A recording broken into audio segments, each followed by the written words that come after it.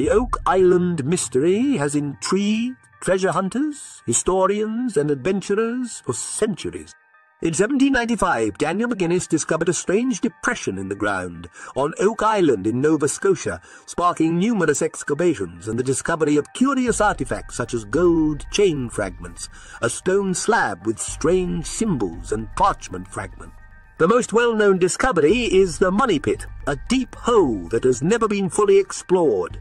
Despite centuries of searching, the mystery of Oak Island remains unsolved and numerous theories have been put forward. The legend of Oak Island continues to inspire adventurers today.